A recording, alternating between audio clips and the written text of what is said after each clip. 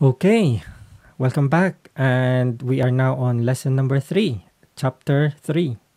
So in this lesson, we will be talking about the major triads. We can start with our G. So G, the triad is, this is our root, this is 1, so G. Our third is B, and our fifth is D. Or you can just visualize the shape, which is from here, third fret, fourth string, and then you got second fret, third string, and then fifth fret, third string. All right, so it goes that way. That is your triad.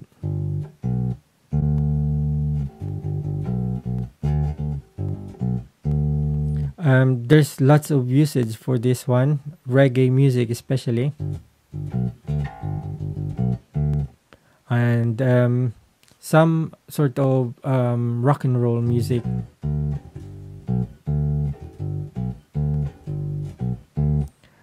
Anyway, just familiar yourselves with the notes and the shape. So this is your G triad, G major triad to be specific. So it's 1 or root, and third, and then fifth. Because with our major scale, G, A, B, C, D. So 1, 2, 3, 4, 5. 1, 2, 3, 4, 5. And to get the triad, you skip a note. So 1, skip 2, you move to 3, skip note, and then fifth. So 1, 3, 5. So if we go down to C, the triad will be almost the same shape. 1, 3, fifth. And if you want to know the notes, it's C, E, and then G. And it's easy when you remember your octaves. This is E because E is up here, and then skip a string, and then 2 frets to the right is E. Or just this kind of shape, you'll get your octave, isn't it? So C, I know that this is E because of that octave position. G because this is the octave position. So C, E, G.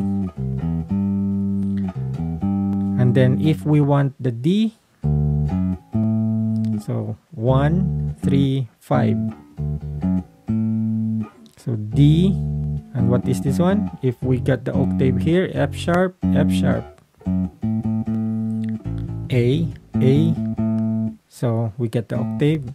So D, F sharp, A. And now A, so 1, 3, 5. So A, C sharp, E. So that's our notes for the A triad. Then the E, or you can use the open E here, but it will be a different shape. G sharp, so E, G sharp, because this one, E, G sharp, octave. Okay, so open E, G sharp, B. So in this shape, we can use this as well when we're doing triads. If we want G instead of B here, we can use the B here. It's a bit of a stretch, but you can sort of do this one as well as another shape or option for you to do your triad.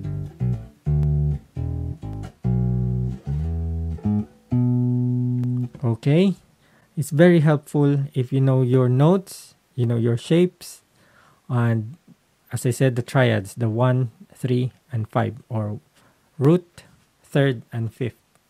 Thanks for watching and see you again in the next lesson.